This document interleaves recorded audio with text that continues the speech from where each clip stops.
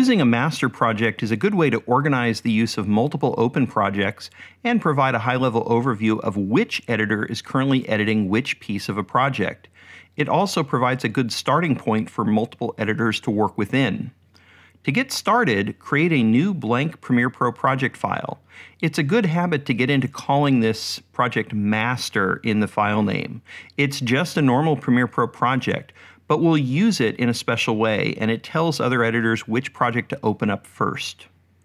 Before proceeding, it's a good idea to think through how your team likes to work. We'll be creating additional project files based on how the workload will be split among lead and assistant editors.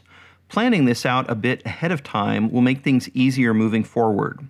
Just think about what people are working on simultaneously and use that as a guide in the next step. Within the master project, use either File, New, Shared Project, or click the New button in the project panel and select Shared Project.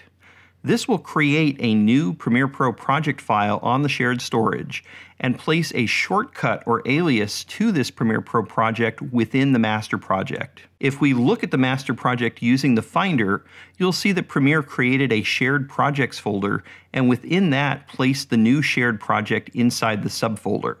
This keeps all of the shared projects close to the original master project they were created from and helps with organization and backing up to keep all shared projects inside this folder. If I have an existing project and I want to use it as a shared project, use File Import within the master project, or just double-click on the empty space within the master project window and point at the Premiere Pro project you want to share.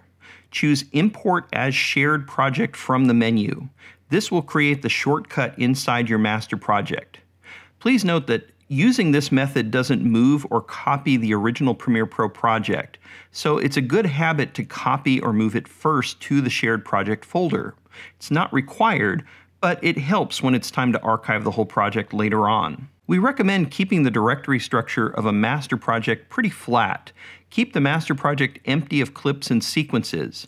If necessary, create some scratch projects for each editor if they need a temporary storage place to copy or move items. To make it easy to see who is editing what within the master project, there is a metadata column we can turn on that'll show who has each project locked. Click the Master Project flyout menu, go to Metadata Display, and within the Premiere Pro Project metadata category, there's an item called Project Locked. Turning this on will add it to the far right of the metadata columns within the master project, so you may want to move it to the left.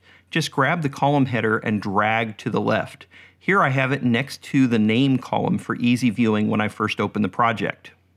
All editors in a group can open the master project to get started, and then open up the bins or projects they'll be working on individually.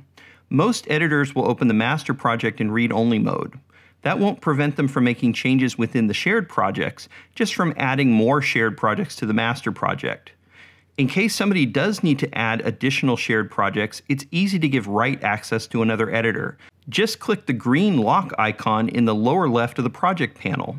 There's no need to close and reopen the master project to change the lock state. Master projects provide an easy way for editors working together to easily pass media and sequences around within the team.